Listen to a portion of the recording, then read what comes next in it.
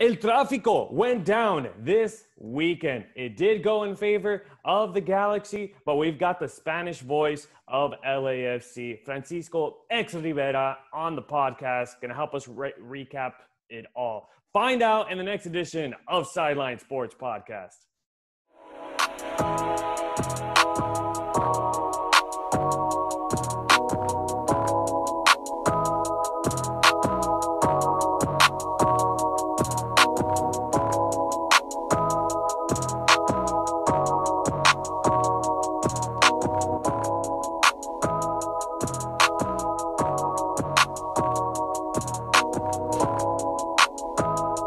Welcome to Sideline Sports Podcast. If you're not on the sideline, it's not Sideline Sports Podcast.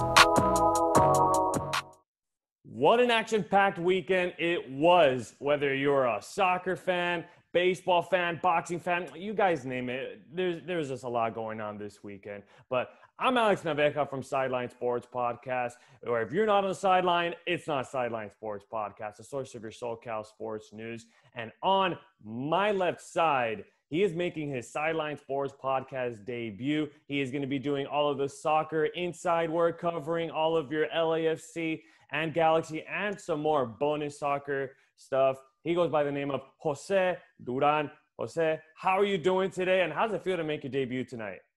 It's great, Alex. It's a pleasure to be here with you and Francisco as well.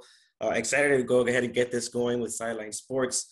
When you went to go ahead and brought this topic for me, I knew it was something that I wanted to get myself into, working with great people like yourself and Mark. So excited to get these going. And what better way than to go ahead and start getting with all the madness that went down this weekend. Like you mentioned, not only just soccer, but it's boxing, everything else. But what we're here to discuss today is LAFC and LA Galaxy. And Francisco, so glad you could be here with us today. Thank you, Jose. Alex, we met at Long Beach State during a visit, a speech I gave to your class, and so glad to collaborate with a fellow 49er. All the best to you guys, and glad to be here. Always a pleasure to work with a former 49er, dirtbag, however you guys want to call it nowadays. But you know what? Before we even talk about the business today, this episode of Sideline Sports Podcast was brought to you by Manscaped. If you guys need any grooming needs, make sure to go on manscaped.com. Use our promo code SIDELINE20 to save yourself 20% off plus free shipping. We'll go ahead and take care of that for you.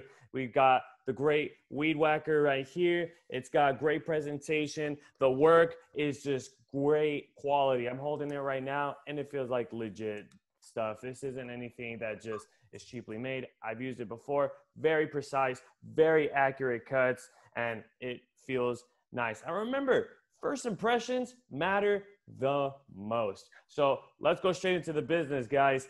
First of all, Francisco, did you get a chance to see that Canelo fight over the weekend? I did. Yeah, I watched it. It was what I expected and what a lot of people, I think, expected. There is no one really in the same class as Canelo right now, the best pound for pound in the world.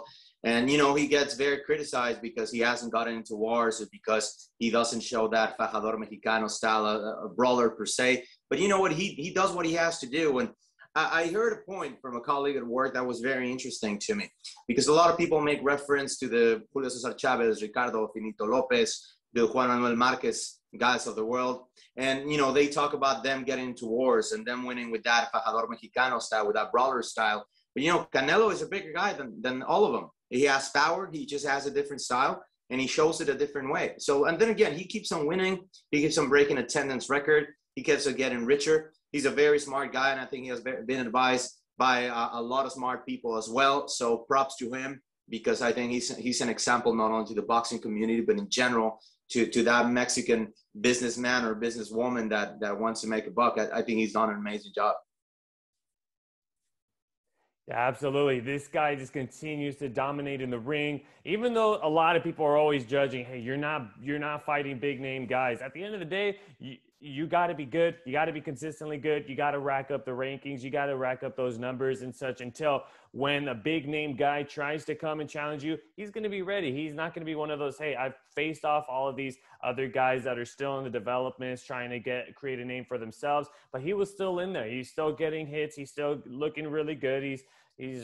That's Canelo for you. He's not afraid to take a challenge from anybody. But talking about a challenge, what about this weekend's game? This match on Saturday, Galaxy and LAFC. El Trafico being back, baby. What a match it was. I'll go ahead and give you the mic right there, Francisco. What were your thoughts throughout this whole entire 90 minutes?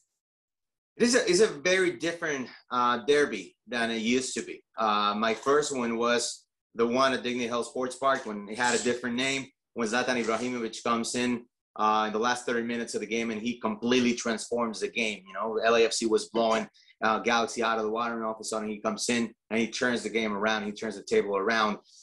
When I was calling LAFC games during that Zlatan era, I was always very, very fearful of whatever could happen with Zlatan up front and Pavon, who was, you know, an amazing addition to the Galaxy then. I thought they could transform the game anytime. And obviously that rivalry against Carlos Vela was very, very special. This was a very different edition just because Vela wasn't there.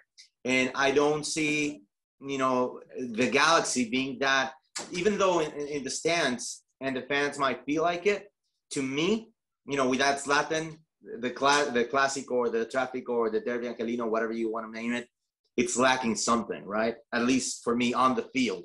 But then all of a sudden, you know, seeing Chicharito on the field, you know, his positioning is incredible. His smarts, you know, he's such a great addition to the Galaxy, and he showed it. You know, he was always in the right moment, right place, right time, and he changed the game. So for me, it was not only about the Galaxy going forward and trying to do something, but it is just about when they get a chance, how is Chicharito going to react? Is he going to get the ball? Where is he going to get the ball? So I thought it was it's a very different feel, at least in my opinion. But at the same time, it can't stop being a very, very huge event for the community in Los Angeles and obviously for the soccer fans here in LA. Yeah, for sure. I completely agree with you, Francisco, in terms of what you said. I think it's obviously without Vela, it's already missing something. Without Zlatan, it was already missing something. And even throughout the game, you felt like when the Galaxy scored their first goal, after that, there was nothing else going on throughout the game. It was very plain. There wasn't that much, even players getting each other's faces. But aside from all that and soccer-wise talking, I think there's obviously two different teams in terms of the LAFC, right? There's a team with Vela and there's a team without Carlos Vela. And unfortunately, this team without Carlos Vela, we don't know how longer he's going to be out for LAFC. And it's very beginning of the season, as you know, too. But it's going to be something to definitely keep an eye out. And then the side of the Galaxy, you know, even though they did win the game and they are in the better positioning in the MLS tables right now, you know, they did lose 3-0 against Seattle and they did not look good in that game. This game, they almost tied it. It wasn't for Mark Anthony K error in the back that lost the ball that led to the goal for the Galaxy, and they scored obviously the 2-1. But outside of that, both teams, at least for the LAFC side, expectation-wise, they're not there, but it's still the beginning of the season. Well, I agree with you, Jose, but I was listening to Bob Bradley's press conference after the game, and he said we've been coping well with the absence of Carlos. I mean, he only played 8 games last year because he didn't go to the tournament. His wife was expecting, and then he comes back, gets injured on a game against the Galaxy, by the way. So, you know, the team has been able to cope without him. It's a reality. And obviously, you know, you can't have a guy like Carlos on the bench on the sideline and expect to be as successful as you could be with him on the field. But at the same time, you have to adapt and you have to cope. And then again, he's only played 1 game this year, or a fraction of a game. Yeah. He only played 8 games last year. It was a shortened season, but still 8 out of like 26 games. That means a lot. So he's only being part of 33% of LAFC's game so far. And you know what? The other guys have to step up. I was really happy to see Diego Rossi stepping up last year, not only as a leader on the field, but also as a striker, as a great presence on the pitch. I am very glad to see what Cordy Baird can mean to this team, a guy that can get inside the area in angles, that can get behind the defender, that touches the ball quickly and gets into quick give and go passes. And one of them actually resulted in Rossi's goal. Guys in midfield like Mark Anthony K, like Eduardo Tuesta, stepping up, being the leaders. A lot of people forget that you put Vela aside, and most of these guys are 25 and under. So these are young leaders that have learned to play in the league, coming in as future prospects, but at already reality. So then again, the Vela thing, I understand, is terrible not having Carlos on the field, but at the same time, you got to deal with what you have. It's unfortunate, but it is what it is. Yeah, mentioning that, they, with that being said, they were still undefeated heading into this game. Speaking with that, with 2 ties and a victory, so I understand that completely from what's coming from your end. But the reality is that he's not playing there, and then the team without him is not performing at the level, at least the expectation that we should have for Bob Bradley's side. That thing that happens when you're such a great team throughout the Major League Soccer season, and you get yourself in the MLS playoffs since the beginning of your existence, is that expectations come with that. And unfortunately with LAFC, it's not looking so good, but beginning of the season as well. Yeah, well, performance-wise, they did everything they had to do to win. I mean, they had plenty of chances. They played their game. And, usually for those of you guys that haven't seen LAFC since the beginning, this is a team that plays with 3 midfielders, 3 forwards, and is always used to going forward. It doesn't matter what the scenario, the sport is. They're always used to, just unleashing and going forward. Now, when you have a team like the Galaxy who plays with 2 lines of 4, try to impede you from getting inside the box, it gets tough. And especially with LAFC style, they try a lot of different things. The tiki-taka style, like they say with Barcelona, tic-tac-toe, quick passes around the box, shots from long range, set pieces. They did try it. I mean, unfortunately, there's times that the ball just doesn't go in. But you think about several of those chances that could have gone in and didn't, and those would have changed the game. And that's what's circumstantial about this game. And that's why, going on to the other end, what makes Chicharito so good. Yeah. The fact is that he can miss 100 chances throughout the game, but then if he's got one, he's going to make sure he's going to try to convert. And he did twice. He got to go and assist both chances because he was a smart guy and he was positioned well. But then again, you need that fortune. I'm not going to say luck because I don't believe in luck, but, call it fortune, if you will, call it destiny. But you need that. A striker needs that. And in Spanish also, we have a say about porteros, about goalkeepers that say portero sin suerte no es portero. An unlucky goalie is not a goalie, right? You need that touch of fortune. And just this time around, it was all in favor of the Galaxy. I think LAFC did enough to win the game. There's just times when it can't happen. It is what it is. Yeah, and funny that you mentioned the circumstantial one. I think going back in terms of not putting in the back of net, a huge play that happened was when Rossi missed it in the first 13 minutes of the game. Cross that came up to him. He missed it with his right. The goalie, the Galaxy, came and kind of disrupted him as he was doing. But I saw, man, if he gets behind that one, it's a different game. It goes LAFC's way. They're leading the way. But in terms of, like you said, it does take a little luck on your side to go ahead and win it. But these Clásicos, there's also a saying that goes, it doesn't matter how pretty you play the game. It's just as long as you win it. The game and the Galaxy's way this time. Yeah, indeed. And as you said, it's a lot of circumstance. I mean, you look at the first goal that Chicharito scored.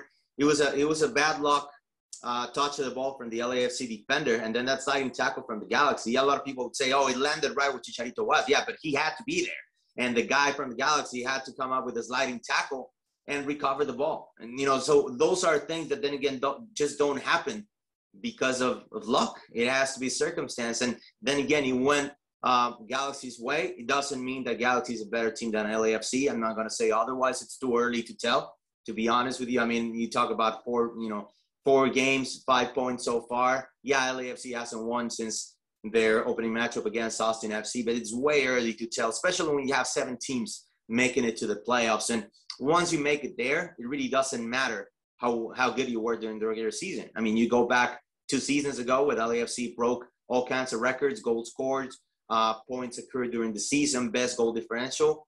Did it matter? No. They exited in the semifinals against Seattle. So then again, you have to, I mean, for me, and you guys talk about this great weekend in Southern California, it has to do a lot with the Dodgers too.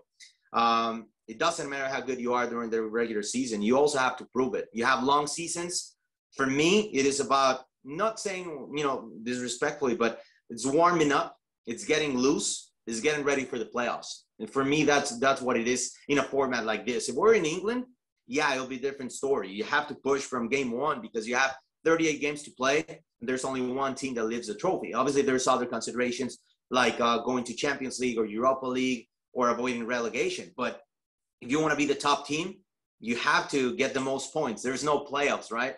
So here in the U.S. or in Mexico with Liguilla, as long as you're loose, as long as you're relaxed, as long as you close the season in good momentum, I think you're going to be fine for the playoffs. So right now, I wouldn't be concerned about it. I think it's a long season. We still have 30 games to go, so plenty of soccer to be played. I know a previous guest of mine, his name is Simon Allen, big time soccer fan. He was talking about how, hey, you can't really determine how good a soccer team is until they play their first 7 games. Do you think that's true too? The first 7 games will tell you what kind of season they're gonna have? It's interesting because I go back to LAFC's first season when they're able to get a win in Seattle, a win that no one expected, not even myself. Then they blow out Real Salt Lake in Utah.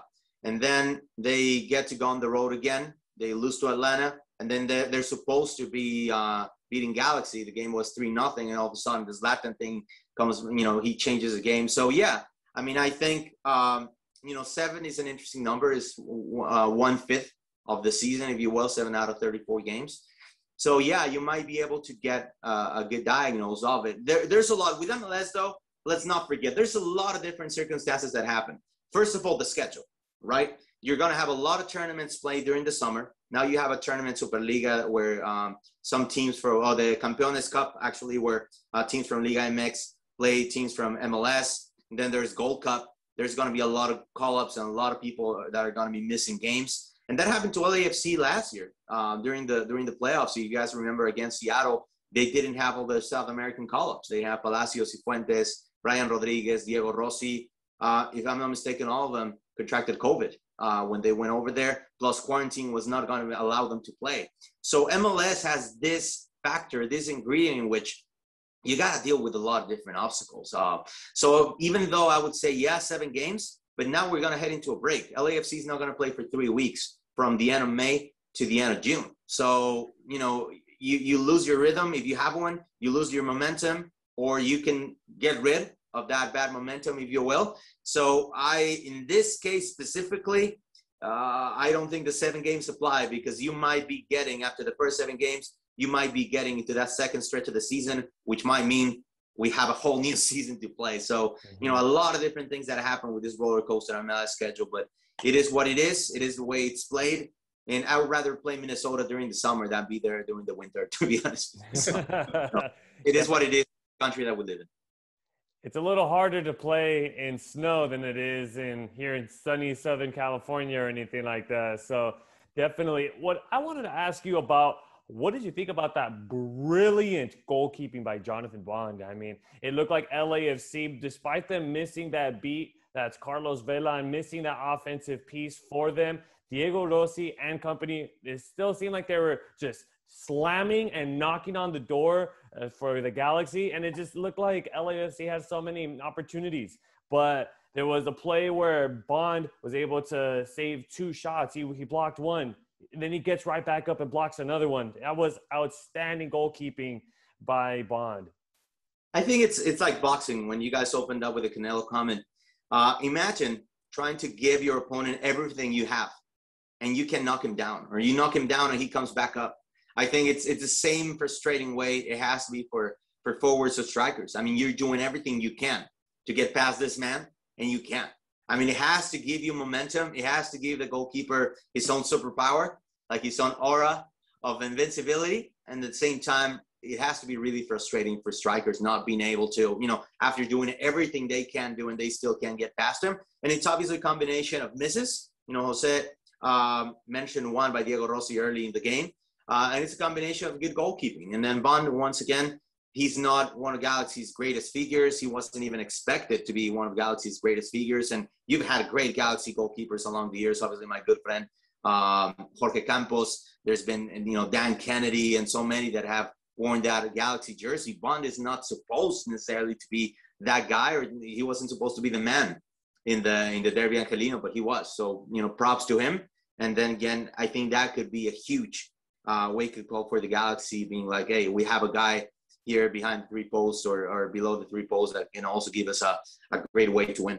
And I think compared for the goalie they had last year with just David Bingham, it's a great addition to have a Bond on the fields now. And going back to, the miss that Carlos Rossi, I think that kind of just pumps you up in terms of, hey, you know what? It's early in the game. Usually LAFC gets on top of us early on the game, but this time it didn't happen. It's going to be a different game. You got shot up left and right, but it also goes into saying that the Galaxy defense isn't as great as everyone kind of paints him out to be, right? They've always really struggled last year with their defense.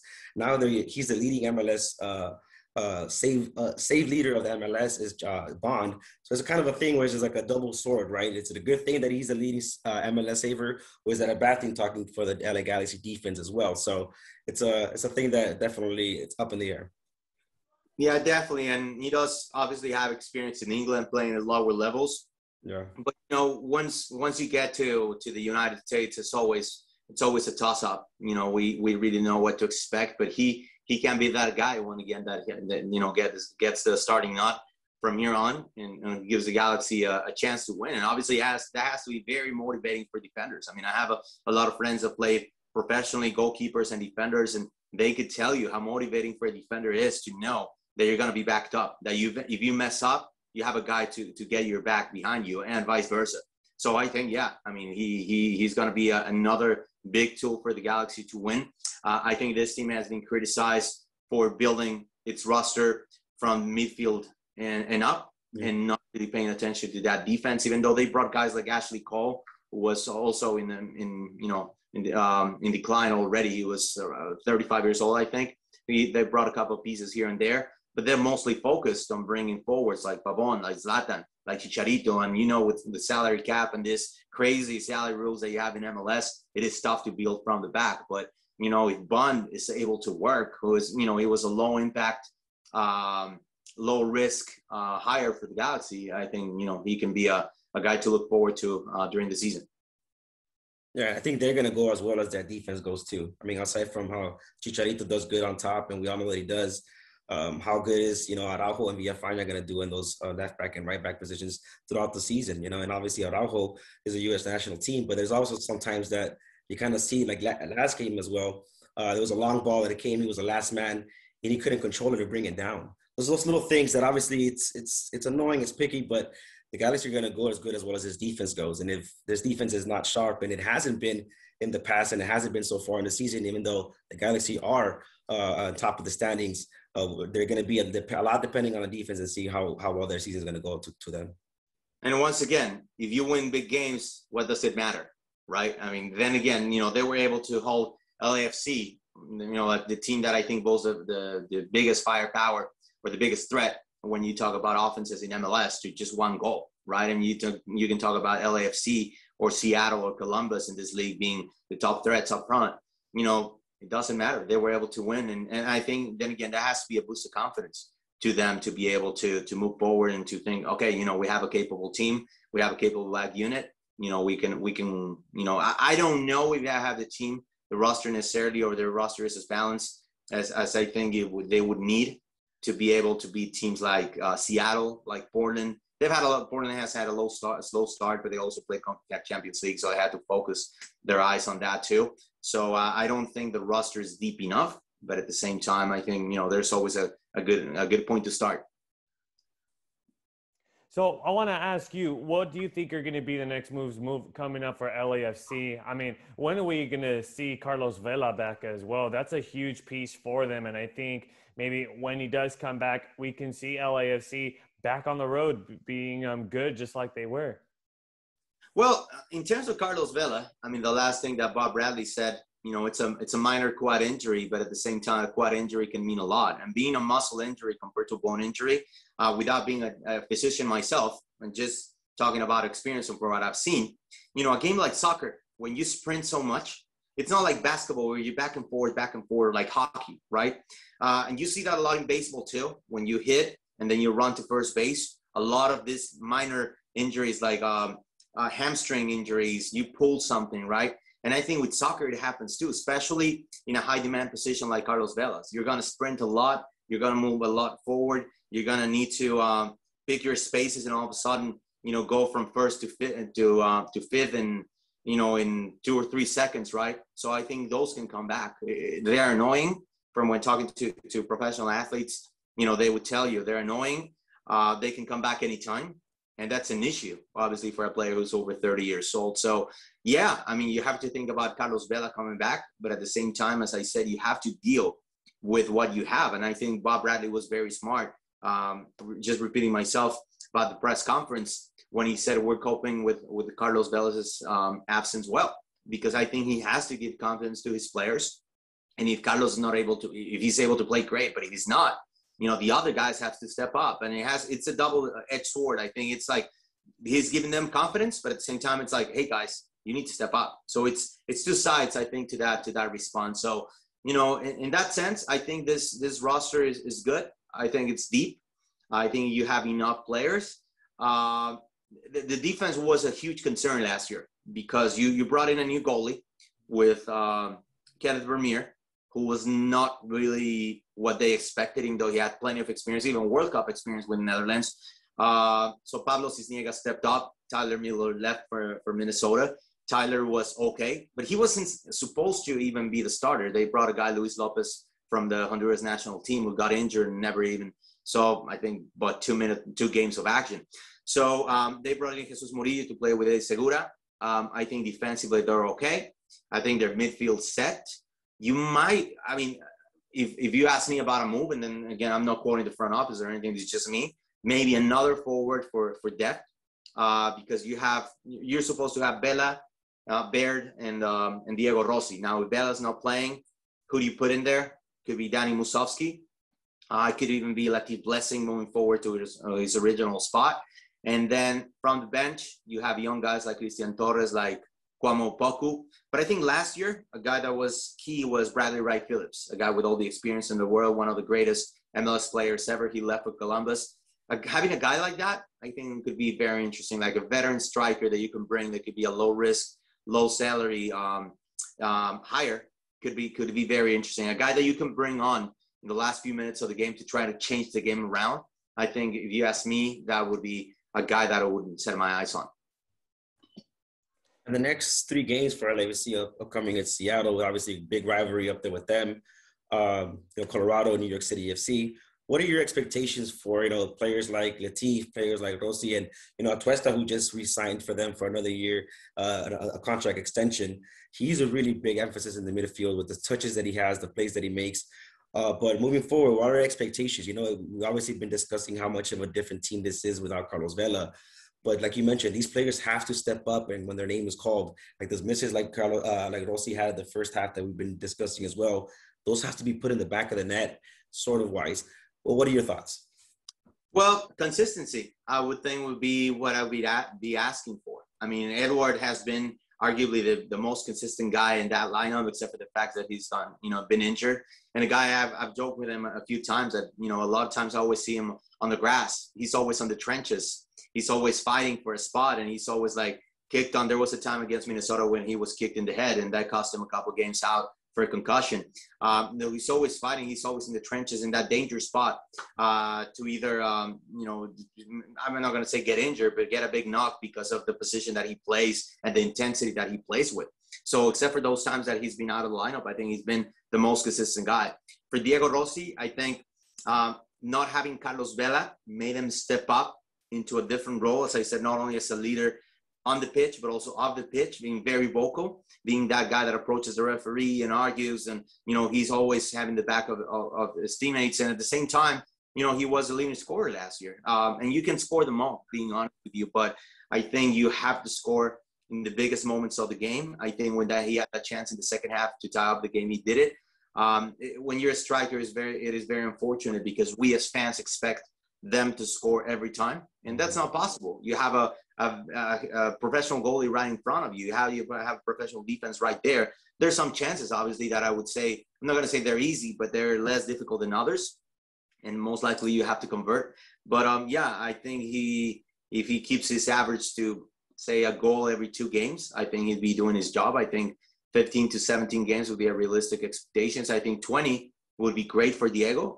He's one of the, you talk about the biggest goal scorers in MLS in the last few years. There's been Joseph Martinez, Carlos Vela, obviously, Zlatan, Yassi Sardes, and right behind him, there's Diego Rossi. And a lot of people forget just because he's been sort of under the shadow of Carlos Vela.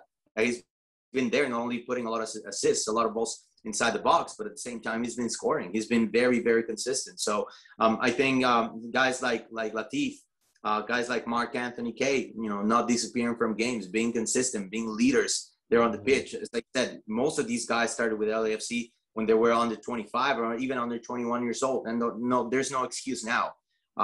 These guys are seasoned veterans, and, you know, they got to be ready to step up, as we said, even with or without Carlos Vela. Right. Absolutely. I think if you're going to be a good team in the MLS level, you have to continue to play well. You got to continue to play even if your superstars out. Now, I want to finish this episode, and I want to give Francisco an opportunity. How about we hear that Spanish broadcasting goal call? Because we've been seeing it all over your Instagram. I know you're dying to be back on the pitch, and I know the viewers, the listeners, they want to hear that goal call that you have. Sure. So as I said, we're finally coming back on Estrella TV May 22nd against Colorado. And I'm going to be optimistic that Carlos is going to be with us. So I'm going to try to recreate as best I can. All righty. So here we go. Minuto 80 para el equipo de LAFC. Hasta el momento el partido está empatado a 0 y necesitamos un gol. Viene la tripleta desbordando por el lado de la derecha. Se lleva a un rival, llega hasta la línea final, saca diagonal retrasada, balón rechazado por un defensa del equipo de Colorado. Cuidado porque el balón lo puede encontrar Carlos Vela. Carlos se pega de distancia, el disparo y el gol. ¡Gol! Anotado por Carlos Vela. Y qué bonito se siente cantar un gol de mi LAFC. Yeah, there it is. That's it. Hey, speak it into existence, my man. Speak it into existence for all LAFC fans. That goes down next Saturday against May 22nd, Colorado Rapids against LAFC. It's going to be great to be out there. Once again, I'm pretty sure for you to be back there with the fans. I know as a broadcaster, it's always different when you're just out there in a quiet arena. It's not the same with the fans. So I know it's going to be a different experience for you, Francisco. Yeah, you know what? I do have a ritual. Every time I go to Bank of California Stadium, I go down there. I go visit the 3252, the North End stand, where we have our big porra, our fan base. And I talk to them. A lot of them know me already, so they say hello. I do an Instagram live usually from there, and I say hello I point at the fans with the phone, and they cheer, and we interact. And I like to soak up that energy from being on the field, because once, you know, I'm 5 minutes before my pregame, which on radio was usually 30 minutes before, you know, I can't do anything else. I can't move around, and I'm a social butterfly myself. So I like to go down there, say hi to people, being LAFC staff, the security guys, executives, even some of the owners out down there early. And I like to say hello, even some players or guys that I know from other teams. It's happened when Gonzalo Pineda, for example, the former Mexican legend who's now assistant coach with Seattle, you know, I went there, and, you know, I know it's hard to talk to them before games, but I go there and he you know, comes and gives me a hug, says hello. You know, guys like that you haven't seen in a long time. You want, you know, that chance to see, because once the game starts, there's no way for me to get out of the booth, and then I have a 30-minute post game. So for me, it's about soaking up that energy, getting pumped up and ready to go. What's going to be special for me is the fact that we called all the Estrella TV games last year from the studio because of limitations and capacity and everything. Now this is going to be a chance to call the games from our booth, you know, from midfield, from the 50-yard line, as people would say in football. Sure. You know, being there and being alongside, you know, one of the guys that I idolized, that I grew up watching on TV, Claudio Suarez, El Emperador, the guy with the most national team caps in Mexican national team history, and then Alexander Asterios, who's our sideline reporter, is doing an amazing job. So being able to share that moment with them, with our great production team, and just being able to call a goal, not from the studio, from a dark booth that's soundproof, but being there with the fans and soaking up that energy. I can't wait, man. I can't wait. It is for me as a baseball fan. I can remember the first game that I ever called at Dodger Stadium, which is for me, you know, the sports cathedral of Los Angeles. The first time I did it when I was working for the Angels on Spanish radio. When I was there, I'm like, you know, I was a little kid coming to games when I lived in Mexico City and would come from vacation, stay with my family. And now I get to call a game from this booth. It's special. Now I am waiting for that moment to happen at Bank of California Stadium. When I was with the radio team, I did color commentary most games. I got to call a couple as a pinch hitter per se. But now, you know, this is my booth. This is my microphone on Estrella TV, and, you know, can't wait to do it. So it's something that's going to be, I'm sure, very emotional. Maybe a couple of tears will run down, but once the ball kicks off and I'm able to say, we're ready to go. Dale black and gold, which is usually what I say when our broadcasts start. You know, there are probably going to be some tears coming down.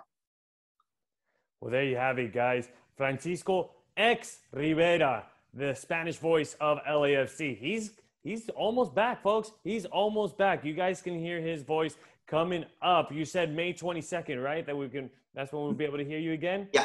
May 22nd, 7:30 p.m. on Estrella TV. For those of you in LA, channel 62 on local TV and most satellite, and I think it's 62 on DirecTV, 24 on Spectrum. So, you know, you'll find us. You'll find us, and a lot of people we've gotten great feedback. A lot of people watching since last year. I know last year was tough because you couldn't have fans in the stands. So now there's obviously a lot of those fans that watched us last year are going to be in the stands. But hey, for those of you watching, you know, can't wait to have you. So there you guys have it. Make sure, mark it on your calendars, May 22nd. Go on the channels. Find Estrella TV so you guys can listen out for Francisco X Rivera and your local TV station, your radios as well. He's going to be hot, guys. He's finally back, the Spanish voice of LAFC. That's all the time we have here left on Sideline Sports Podcast. We thank you all so much for tuning into this one. If you guys enjoyed this episode, please give it a thumbs up. Also, hit the subscribe button down below. This is how we're able to get guests like Francisco X Rivera, just like we had last week, Jalen Hawkins, the safety for the Atlanta Falcons. We're only growing, folks. We're only going up from here. And once again, I want to say this was the debut of Jose Duran, the insider from Sideline Sports Podcast. And thank you so much to Francisco X Rivera for being with us this afternoon. It was always a pleasure to have you on. It was my pleasure, guys. Thank you, Jose. Thank you, Alex, and best to you. Thank you, Francisco. The best to you as well, Francisco. Wish you nothing but the best and what's to come. Of course, Kings didn't exactly have the year that we were hoping for since you also do the King stuff. But LAFC, now the focus now for all soccer fans here in LA. That's the team that you want to focus on. But this episode was brought to you by Manscaped. Make sure to go on manscaped.com.